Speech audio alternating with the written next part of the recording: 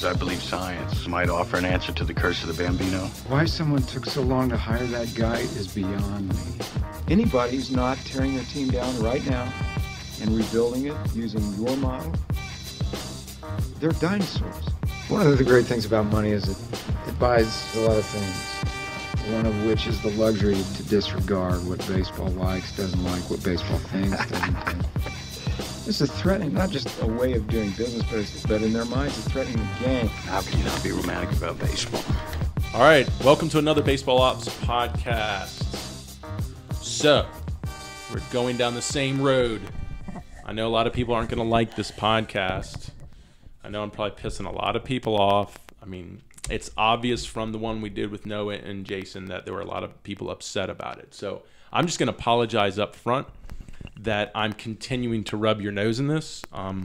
I would just suggest you don't listen if you don't want to learn about, or you don't want to hear another story about someone who has been down this conventional road of velocity training with extreme throwing or with high intent weighted ball training. Guys, the only reason I'm doing this is because if I don't continue to allow people to tell their story, their voices aren't heard. And then people are blindly falling into this, going down the same roads that they went down with no cautionary tale. So I just feel like I'm doing my due diligence to provide that cautionary tale. I'm not saying my approach is better because I don't do this. I do feel that way. If you feel like that's why I'm doing this, then I apologize if that's the way you feel. Obviously, there is some sense to say, hey, pay attention to what I'm doing, because I've worked really hard after me, who's another testimonial to extreme throwing injuries, rotator cuff tear at 18, has worked very hard to create an alternative, which rebuilt my career. So yes, there is a little bit of that in there, but most importantly, I know how important it is for these guys to have voices to help future young pitchers coming up and not to fall victim to the same stuff. That there is a strong conscience in me to say that I must do this because this is an issue. And I'll tell you right now, if my program had serious injury coming out of it, I've been doing this for 10 years. By God, I would have changed it. If I didn't, I deserve to go to hell. I mean, I would really personally be in a bad place. I couldn't live with myself. I couldn't sleep at night. I'm just that type of person. The one thing with the 3X programs, I've worked very hard to make it as good as I can get all the time and make things better. But the approach has always been ground up because it was built after a guy who went through injury. So it was already set. The process for the 3X program is already put into place, coming from a better perspective because it was coming from an injured pitcher's approach to developing a better program. And that's why I want to get this out there, because I want people to understand everything changes once you have an injury. Your whole perspective on baseball changes when you have an injury. And that's what you're going to hear when you listen to Trent today. You're going to hear a very different perspective on the game. I know y'all are going to criticize him a lot because you're going to criticize him because you're actually going down a bit of his road, and that's why you're going to criticize him, because you don't want to hear that you're going to be sidelined in the next year or so. But you have to understand, guys, the reason I'm putting this out is for you. It's for you that are going down these roads to tell you, hey, you need to do a better job looking into what you're doing to your body. Are you making sure you're putting yourself into the best approach, or setting yourself up or preparing yourself to fully experience this game and not cut it short because you were caught in a bad approach, or you were ignorant to what was going on. I mean, Steven, jump in on this. I don't think Steven really wants to be in this podcast right now, but jump in on this. I think people need to hear two sides of the story, but then they're also I already know from the last one everything that they're gonna say, but at the same time, you just need to hear both sides so guys out there can make a more educated decision on what they do. And I think, you know, even in people that have weighted ball approaches, like hopefully it forces them to educate guys more on to not just jump into this blindly, you know, and they have protocols. Then, you know, guys need to just be aware of what their body's telling them. I mean, if you're going through pain doing it, maybe back off, you know, like I don't know. I don't even know what to say, because I already see what's going to happen from the last one, and the one after this, and the one after that. There'll always be excuses to it. Well, not only that, attack. Yeah. We don't really enjoy getting attacked. It's not that much fun. It's not fun to get bloodied up putting this stuff out. But I don't want to cower and be intimidated by these coaches that don't want this information out there. I think that's the ridiculous aspect of this whole thing. I mean, I understand if someone came out and said, everyone's blowing their arms out doing 3X pitching, even though I'm not attacking a camp here, I'm attacking high-intent weighted ball training from anyone. Or just baseball year-round throwing. Right, extreme throwing. But if someone came out and had legitimacy to show that I was injuring all these people, I might initially attack, like, who's trying to take advantage of me. But if someone came to me and said, no, this is legitimate, Brent, look, you were killing people, like, you were ruining people, you're putting one guy after the other under the knife, I'm going to be like, oh, crap, what the hell? And I would make an adjustment. I would stop attacking. I would address the issue. I would reach out to that, whoever's putting that out, and I'd say, I understand what you're doing. I'm going to take an initiative to do better at this. I'm going to start doing some educational videos on what I've done wrong and how to get better at it. I know that sucks. That's very humbling. I may never have to do that in my career. Once again, because I came into this with a perspective of an injured pitcher. But I know that I would do this. So it's like, we don't like getting attacked on this end, but I understand why they're attacking. So I'm not like really upset with the people that are attacking me, but I'm also not going to stop putting this information out because I'm scared of people attacking me. Yeah. I mean, how does that make you feel? I agree. I mean, it's I just feel like people have just like accepted that baseball has like this arm injury thing, and we accept it like it's okay. Like people get hurt in everything, so let's just accept it. But when there's this pattern of injury, and then it's not just happening at the MLB level, you know, it's happening to a lot of high schoolers and young kids. It's an issue that I think can be significantly cut down if we just start getting away from these extreme throwing approaches, year-round throwing, high-intent throwing weighted balls, and that's why I want to get the information out. Or I mean, even with weighted balls, if it came around to where I don't think it's going to happen, but if you come around to where you can significantly reduce the pattern of injury, then of course that's great. But that it's not. You look at the studies, you look at overuse, you look at poor pitching mechanics, poor physical fitness. It doesn't add up. There's no magical way with you know. What's the terms they use for it, where it's like you have to build up to your throws and you know, like volumes and intensities. I don't think there's some magical formula of year-round throwing or throwing through your off season that's going to keep you from injury. Right. I know there's a lot of organizations out there saying that their protocol keeps you safe, but then I also hear of injury coming from their camps. And you're right. People say, well, everyone's getting injured. Yeah, but who's getting injured more? So think about it. A lot of people were dying from cigarettes. And their excuse was, well, everyone dies. But eventually no one wanted to smoke because no one really wanted to die sooner than they were supposed to die. That's the same thing here. Yeah, everyone's getting injured, but we're finding with this high or these extreme throwing approaches, they're getting injured faster and more serious. And hopefully when the information gets out, just like with the cigarette companies, when the information gets out, less people go, hey, I know I'm going to get hurt, but I don't want to get hurt and end my career at 15 like Trent or eventually 19. And that's the case. It's not that we're getting injured. It's that we're getting more injured now, and the injury is more serious, and we're ending careers earlier, like in the case of Trent. So that's the problem, and that's what we're trying to educate, purely educate. So as much as I know you, if you're still listening, you probably want to hear the story of Trent, and he deserves to tell a story.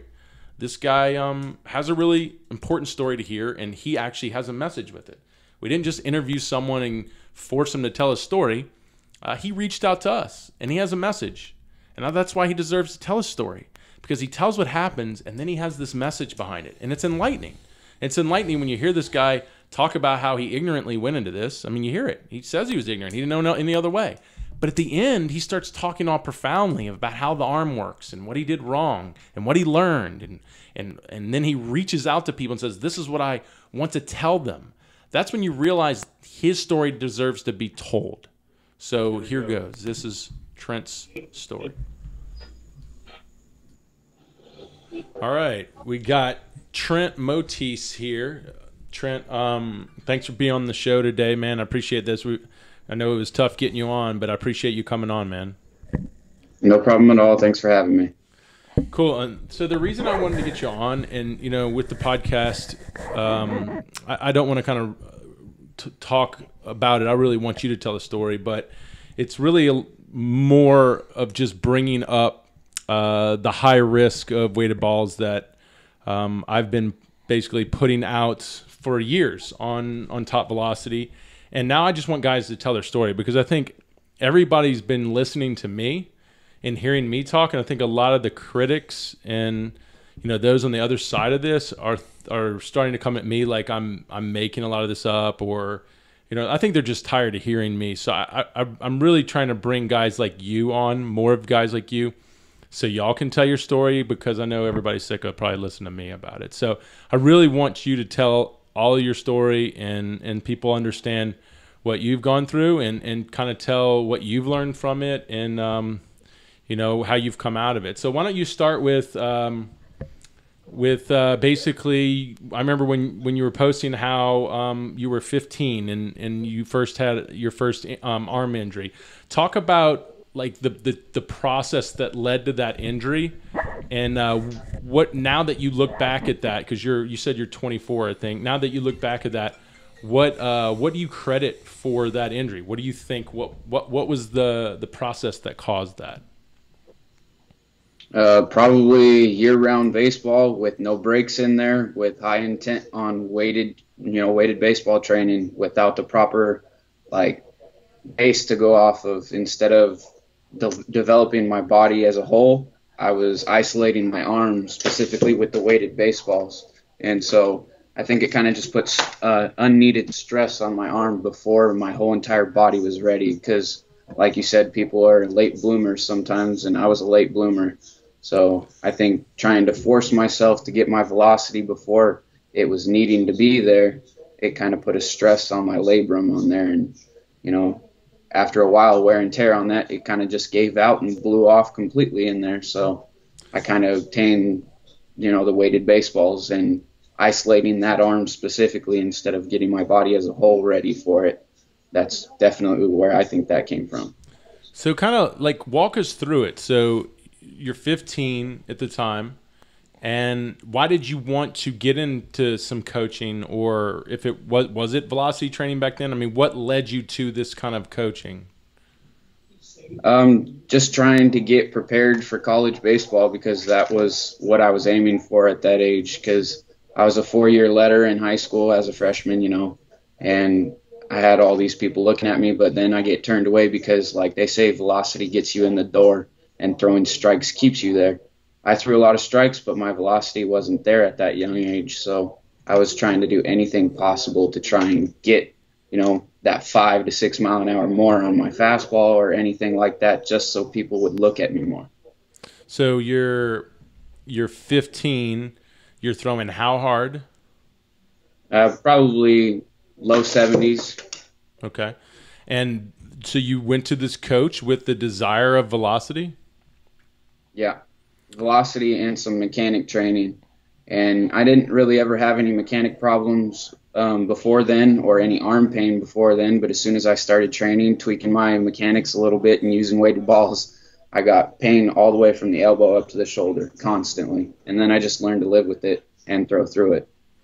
So he basically, did he implement weighted balls in right away? Yeah, right away. I mean, he implemented the elastic bands for a warm-up and then straight into weighted balls for a warm-up. I'd throw like 10-ounce plyo care balls from a full stretch position, so it's basically isolating nothing but my arm and my elbow to get that weighted ball thrown. So I was using no body movement, no like pitching mechanics. It was nothing but arm, trying to get that arm muscle built up. So basically, he just took what delivery you had, and he just loaded you with the heavier balls at the time. Yep, right away. What was his purpose? Did he kind of tell you why he was doing the way he was doing it? Did he give you an explanation? Basically, to build up the muscles to that help decelerate and accelerate my arm speed. It was all about arm speed at that time. It was not overall strength. It was just isolating the arm to try and get it to pick up on arm speed. Then how did it progress? Like, where did it go? Did you start doing any type of different throws? Where did it go from there? We went from like throwing obviously start with 5-ounce baseball on a mound, and then we'd work our way up to a 6, to a 7, to an 8, and to a 10 off the mound. And at that time, I didn't know throwing a weighted baseball off of a mound put way more stress on your arm than throwing it on flat ground. And then I'd work my way down to like 3-ounce and 2-ounce crow hop pull downs. So you started really putting some speed behind the ball with the momentum in the crow hops. Yep.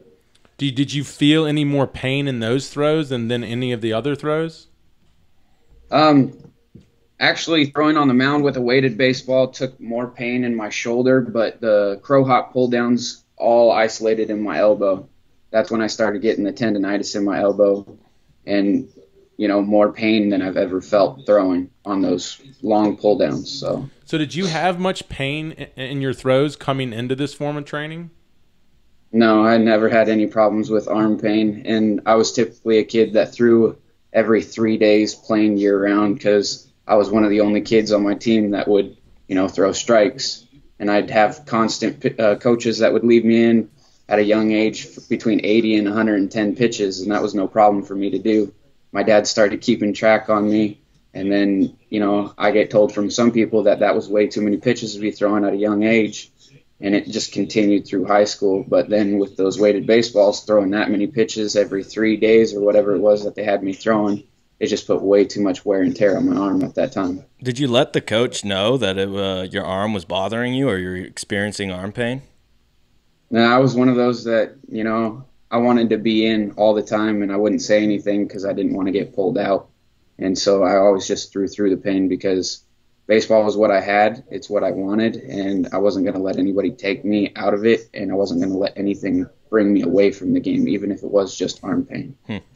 So a lot of those probably hearing this are going to say, well, you already were throwing a lot, so there was a lot of wear and tear before you did the weighted balls. But I understand that. But do you feel like the weighted balls exaggerated the overuse? Did it throw you into more overuse?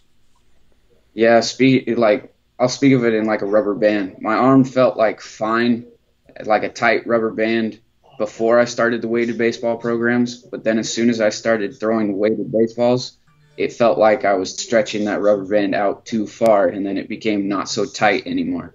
And my arm just was constantly hurting. I always had pain in it throughout the whole day. And then it'd take me, what it took me 10 minutes to get my arm warm would take me 35 to 40 minutes just to feel okay to throw a ball at high intent anymore.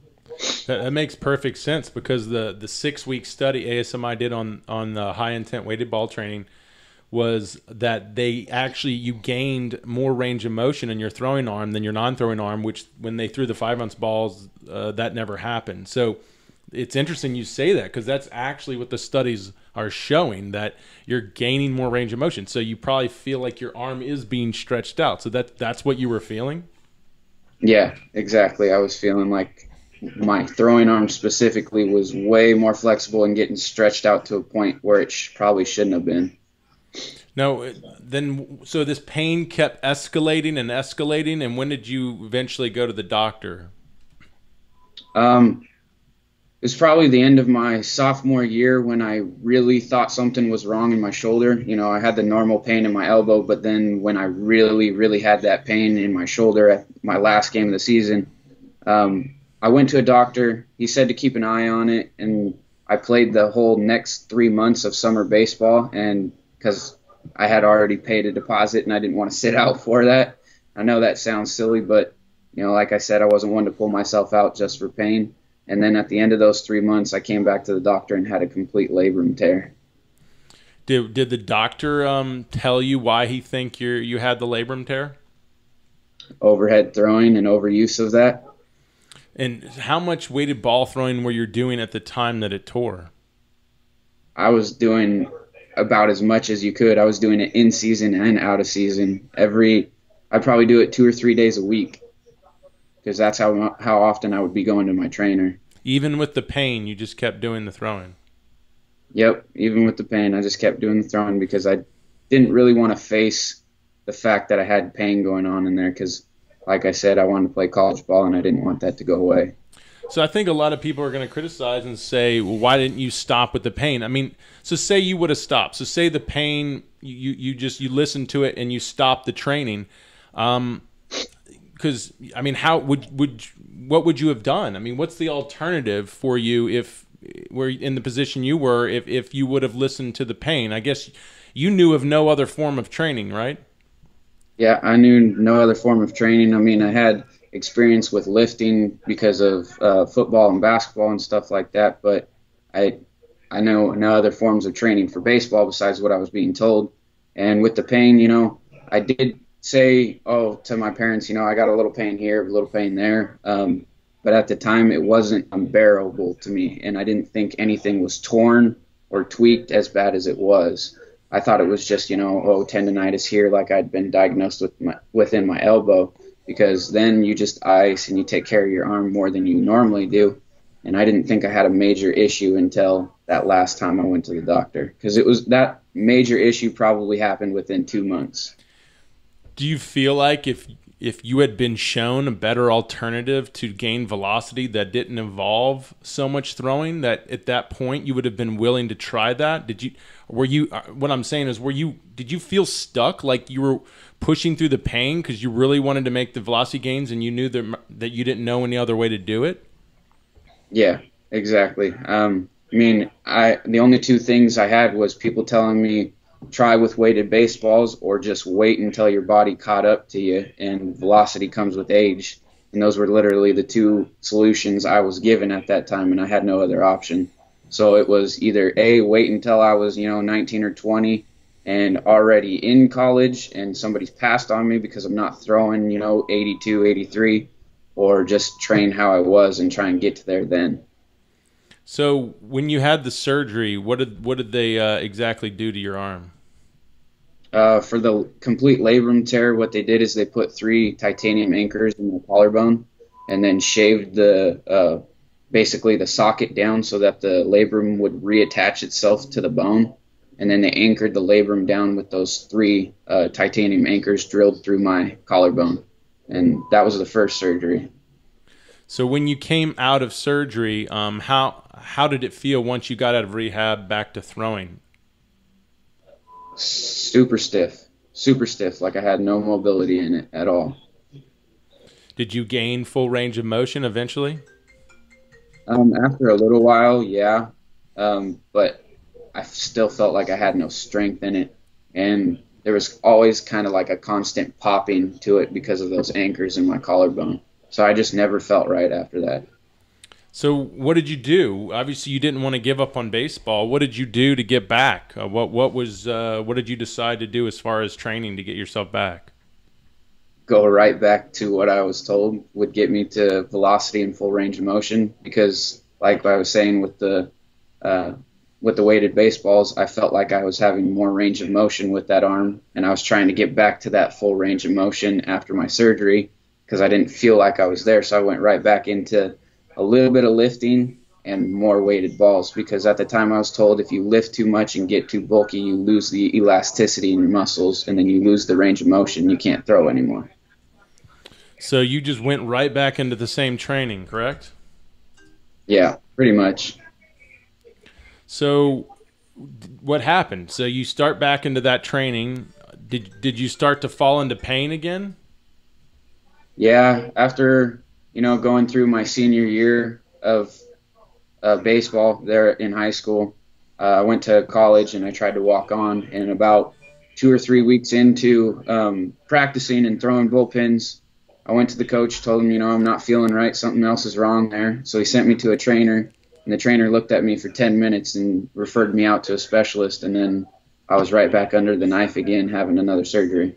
Jeez. So how quick did the other surgery come after the first one? Year and a half. A year and a half. And how much throwing had you done in that year and a half? Well, probably a year of it, because for the first 6 months of that, I wasn't allowed to do any form of weight training, any form of throwing, anything at all after that first surgery. So what did your throwing include? Was it just big, typical, just like working you out to distances, building up intensity? Yeah. Extended long toss, trying to get from foul pole to foul pole, and then working it in, and then 2 to 3 ounce pull downs at about, 100, 120 feet. And then, 60-foot, 6-inch weighted baseball throws with a maxing out at a 10-ounce ball. So so that's within 6 months. Are you doing it that much, or was that even later than that after surgery?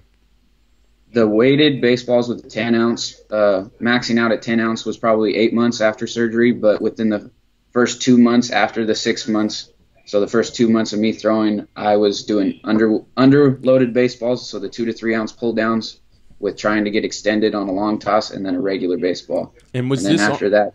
Sorry, finish it. No, you're fine. And then after that, it moved up to the 6-ounce, 7-ounce, 8-ounce, and 10 ounces within the first 2 months after the full 6-month rehab. So was this off of your own programming, or was this a coach once again working with you? It was another coach working with me, another one that believed in weighted baseballs to try and gain that full mobility back. That was basically the main focus after that first surgery, was trying to get full mobility back. So you started before the second surgery, you started to have pain again. Was it some of the same pain that you had before the first surgery? It was a little different. It was actually more of in my bicep than it was in my elbow and in my shoulder directly. But what I ended up figuring out was that the bicep was pulling on what they had just fixed in that first surgery. And so that's why I was having inflammation and the popping feeling, because it was trying to basically destroy what they had gone in and fixed. Well, I'm even curious on what was the first coach telling you when your pain showed up, and then what was the second coach telling you when your pain showed up? First coach, gave me that, muscle tears to rebuild itself. And so your muscle has to tear and be able to get more mobility out of that. So that's basically what he told me, is the pain's coming from your muscles tearing and then rebuilding themselves instead of, tendons tearing. So, and then the second coach, he was just saying that was the muscle trying to regain its elasticity back and its full range of motion. And now that you look back at that, what do you think was happening to your arm? I was destroying it and tearing everything that I had just got fixed. Wow. So what did they do in the second surgery? What did they do in the surgery exactly? I had a bicep tenodesis, which they went in and they snipped the bicep off of the labrum that they had just reattached in there. And then they cut about 1.5 inches off the bicep and then reattached it into my forearm below the shoulder. Well, yeah, that's a crazy surgery, man. I can't believe that you've had to have that surgery. What was it like rehabilitating from that surgery? Was it even harder than the first one? Extremely hard. Instead of 6 months, it was a year. Jeez. A year of not being able to do anything. No lifting, no throwing, no nothing. That surgery was definitely harder. So now at this point in your career, second surgery after all this you've been through with these excessive throwing approaches and all year round baseball, high intent weight training. Now where are we at this point in your life? What are you, 19 at this time? Yeah, 19.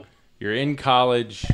You must feel like you're ruined. What are doctors telling you? Is your career over? What are they telling you?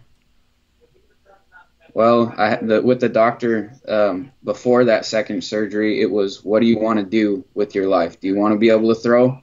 And it was, of course, I still want to be able to throw. All right, then we have to get this surgery done.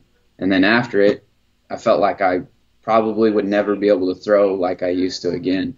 So at that time, I was thinking, oh, wow, yeah, this doctor kind of lied to me, because I'm not going to be able to throw the same anymore.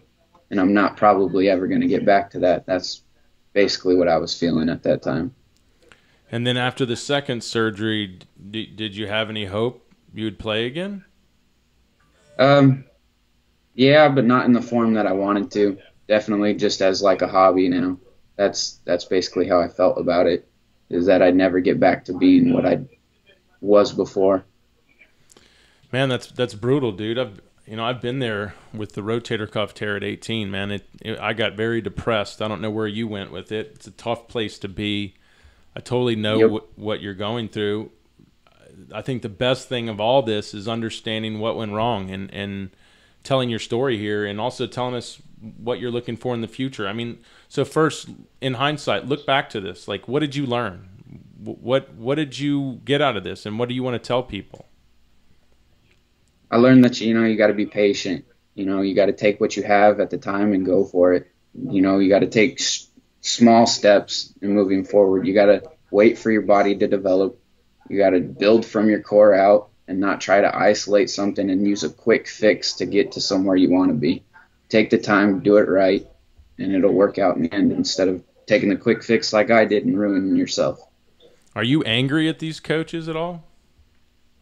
I can't really be angry at them, because, I was the one that also went through it, but more disappointed that they kind of took advantage of me with a quick fix like that to try and, boost their team at the time, when in hindsight, summer baseball doesn't really matter compared to college baseball, because you're just ruining a kid's dream to try and better your summer baseball team.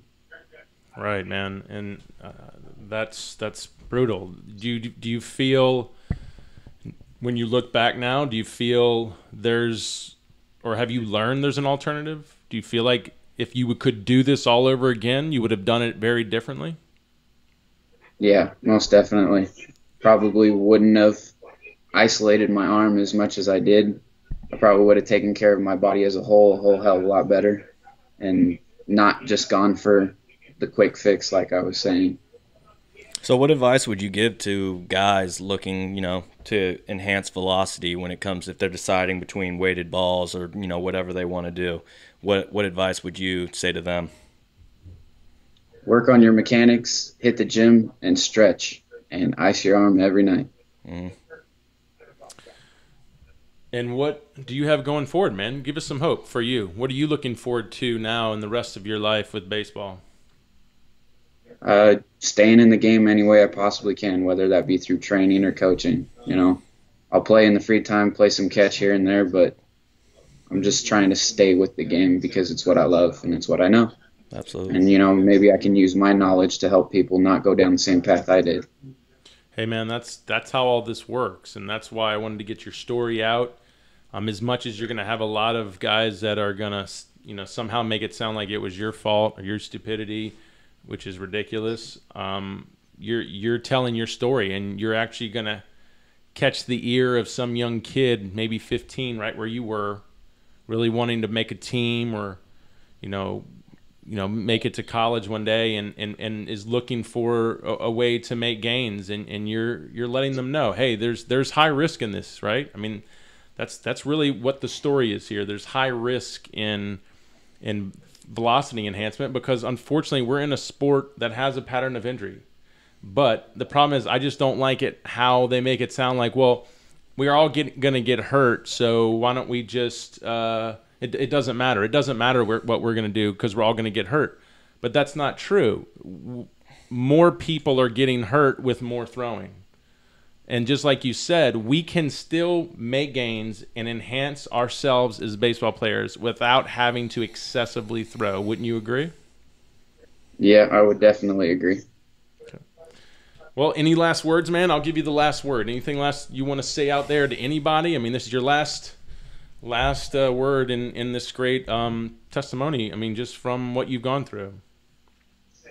I mean, if you're young and you're a late bloomer, don't look at someone else that's early developed, throwing 92, 94 in high school, and take a quick fix to try and get yourself there. Do you want to throw 92, 94 in high school, or do you want to do that in college when your body's fully caught up to what you need to be at? Don't try and take the short route there and ruin yourself like I did. Work hard, take care of your body, and do it the right way. Hey, this is awesome, man. I really appreciate this. I think this is going to mean a lot to a lot of people. I think you're going to help a lot of people. And I appreciate you sharing your story with us, man. And, no problem. I appreciate you guys having me on. Thanks, Trent. Hey, man, and I wish you the best, dude. So, yeah, best of luck, man. Hey, hang on. I'm in the interview right now. So I hope you enjoyed that interview. Hope you were willing to share that with someone who needs to hear that. I think that injury, just for me personally, knowing how shoulder injuries work, that's a devastating injury. Basically, his rotator cuff is destroyed. And completely, you could say, reconstructed at that point. It's not a good place to be. But, I believe the body can overcome anything. I give him all the hope in the world to recover his career, and I would help anyone do the same. But it's still, once again, it tells us of the harsh reality of using extreme throwing to enhance performance when we're already in a sport that has injury problems. It'd be like taking football players that have concussion problems and making him hit harder so the game hits aren't as bad. It doesn't matter. They have too much trauma on the head already. Using a training approach that exaggerates that or makes it extreme to force them to, like Darwinism, to survive is ridiculous. When you look at the studies, it's the opposite. Professional pitchers are better at putting less stress on their arm than amateur pitchers. That's how they survive. Guys that survive this game get better at using more of their body to reduce stress on one limb. That's the key. And amateur pitchers struggle at that. So taking an approach that actually does the opposite, guys, at this point, like I said, when you come from a perspective of an injured pitcher, it's just crazy to hear that that's what we're doing to these kids. It's crazy to hear that those coaches, what they did to Trent and what they said to Trent, it's sickening. It makes me sick at my stomach. But Steven, you were talking like, how does this all come in light? I mean, where did the problem come from?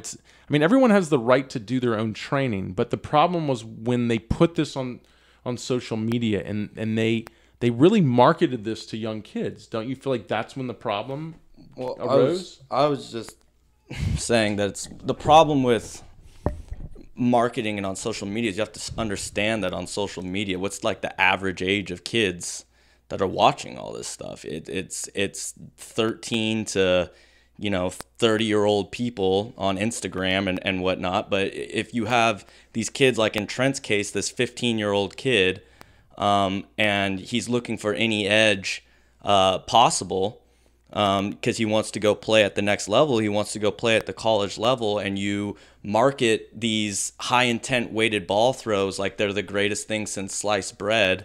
Yeah, and showing and then flashing up these high ball speeds, and then in throws that are going to typically allow you to throw harder because they're running throws, and with professional pitchers too. It's not like your 15-year-old average kid. It's professional pitchers. Yeah, how can you not expect the 15-year-old kid to want to do the same?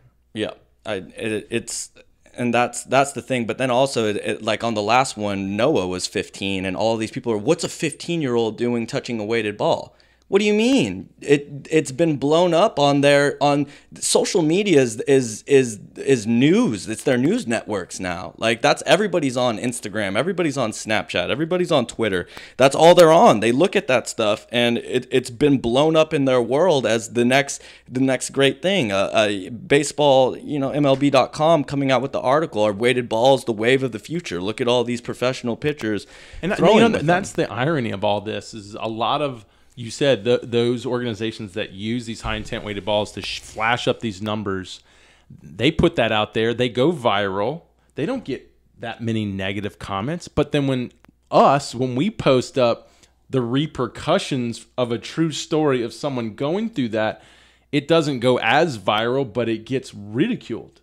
So it's like we have a community that is excited to see this high intent training, but they don't want anyone to show the repercussions and the bad side effects of pitchers at 15 blowing their arms out because of it. So I'm the worst person, or I'm a scam artist, I'm an asshole because I said, hey, look, you're hurting people by doing this, but yet the ones that are flashing up the numbers and making it look like that this is the best way to train, they're idolized. That's what just blows my mind. I don't care. Whatever. I really don't care. I just really think the reality of that is twisted. Am I wrong? Well, I think if that's the case and people are saying, okay, like a 15-year-old has no business throwing a weighted ball, then like you use the example with cigarettes. On a carton of cigarettes, you flip the back and it says, hey, guess what? Smoking causes cancer and kills. Then I'd say on those videos that, if you're below this age, don't start doing this yet, because people see that and it's so easy to implement. It's so easy to buy weighted balls and implement it that it's hard for you to regulate. So you have to do a better job of educating them. And people got mad at me because I said weighted balls should be illegal. What did they have to do with the cigarette companies? They had to make it illegal for them to market to underage kids. They obviously you had to be a certain age to buy it. They had to put that requirement or that threat on those organizations. And the problem is in this, because it's not as serious as cancer and death, but I mean, tell you the truth, you're risking your life when you have surgery. Yeah, when someone's cutting They're you open, putting you to sleep under. and you could not wake up. Yes, that is scary. But I don't see the government coming into this industry going, sorry, we've got way too many kids under the knife because of this form of training. We're going to make it illegal. And people are going to think I'm blowing this out of proportions. It's not blown out of proportion, guys. I will continue putting these interviews up if you don't believe us, because I'm not making this up. And until you don't want to deal with it, I'm going to keep putting it out there. We need to deal with this because no government's going to help us deal with it. And it is a problem. We shouldn't be hearing stories like Trent. We shouldn't be hearing stories like Noah, like the countless others I have to interview. I shouldn't have that list in my phone of all these people with these stories. I'll tell you right now, I never had that list before weighted balls got popular again, because they've been out forever. I never had that list. I mean, Steven, you started working here when the boom started happening, and you saw my reaction to the calls that we kept getting. I was freaking out. I was like, another one. Yeah. Oh my God, another one. Yeah. Because I was blown away. I'd been in the industry long enough, and I never heard that. Yeah. Well, I mean, I just think even in the last reaction, even to Noah's video, like I'm going through our DMs, answering all these DMs yesterday, and two people talking about one guy who got injured, doing a weighted ball approach. The other guy was talking about how he has arm pain and what he should do because he's in it. And then, even on Noah's video, some of the comments, some people are, saying it's fake and whatnot. And then dads coming on to it and saying, would you like me to send my medical bills of yeah, right. my son having to go through the same exact issue? I don't like that it's treated as like this non-issue. And if there is these guidelines that companies believe, people shouldn't be throwing them at a certain age, or they need to be doing these protocols, then they need to be educating people far better than what's going on. They need to actually be selling them. They need to be putting them on the balls, like you said with the cigarette cartons. When you buy a case of weighted balls, you should have the disclaimer that says, if used incorrectly or not following our protocol, or if pain exists, you need to stop because you can seriously end your career. Yep. That needs to be on the balls. But like I said, once again, the government forced cigarettes to do that. I don't see the government forcing baseball to do that. Well, I mean, I'll think of how many programs that are just baseball facilities that have hundreds of kids that they're training.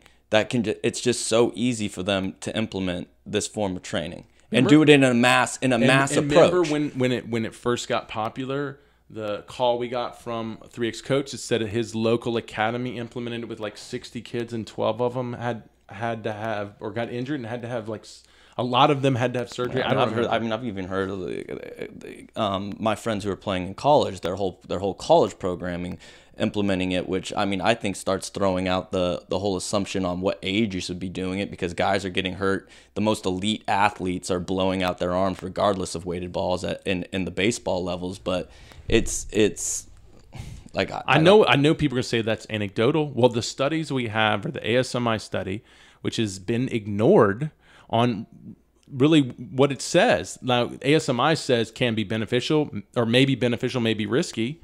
They're not really telling us what it is. But if you read it, you see torques go up when you take a 6-7 ounce ball from the mound to a crow hop throw. They go up and the ball speed doesn't. So those are called inefficient throws. Arm speed's going up, torque's going up, ball speed ain't changing. Now, when they did that with the 5 ounce, it didn't happen.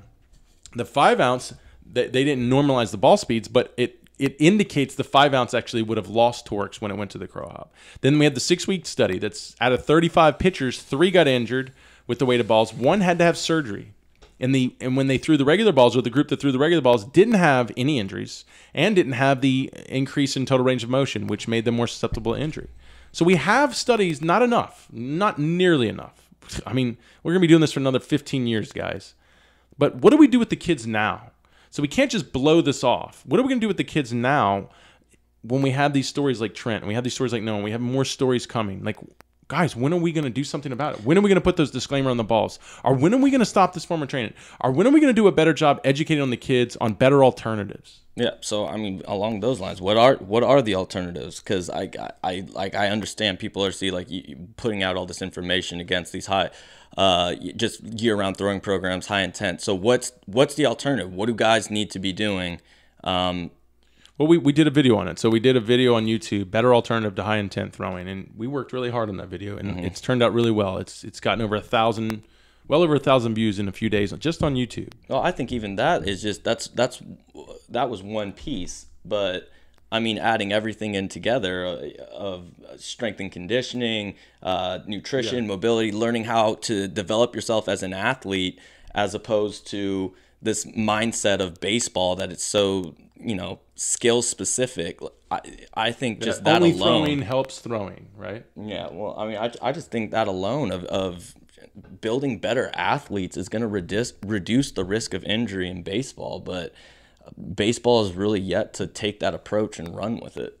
Yeah, and a lot of people are saying, well, they're doing it. Major league teams are doing it, and Chapman's doing it. And these guys, you got to understand at the major league level, I don't think I would be surprised if someone at the major league level, on a major league field, is doing these at high intent, are running and throwing these things as hard as they can.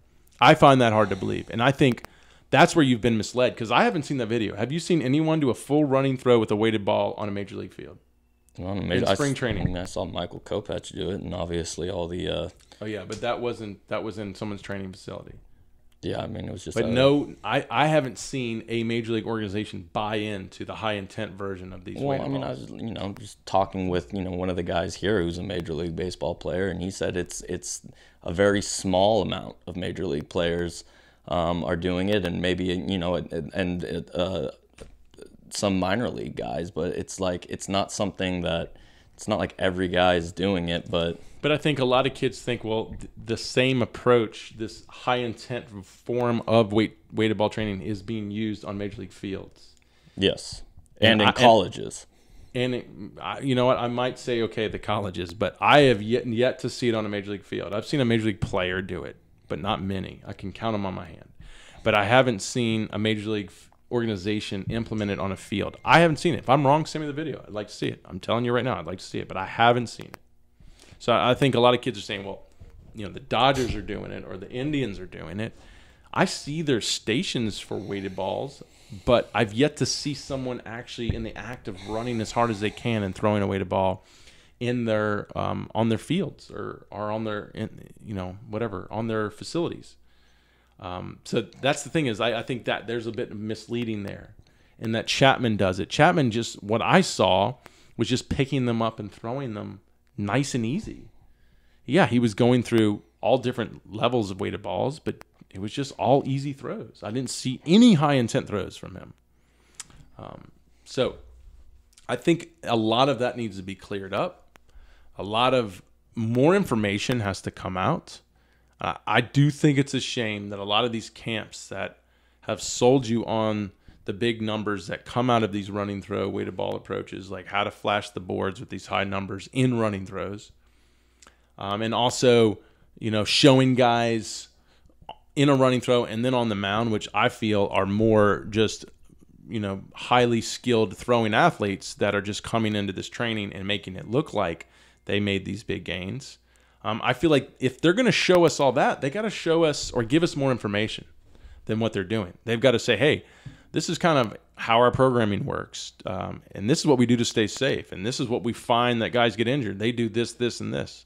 I think those organizations need to do a better job of giving a full understanding of how this works, so these 15-year-old kids aren't ignorantly walking into this, or some, you know, pitching instructor in a local academy goes, hey, I got to make some money, and this is really popular right now, so I'm just going to kind of knock off my version of a high-intent weighted ball program and put these kids through it at 15 and guinea pig them, and then you get stories of Trent and Noah Turley.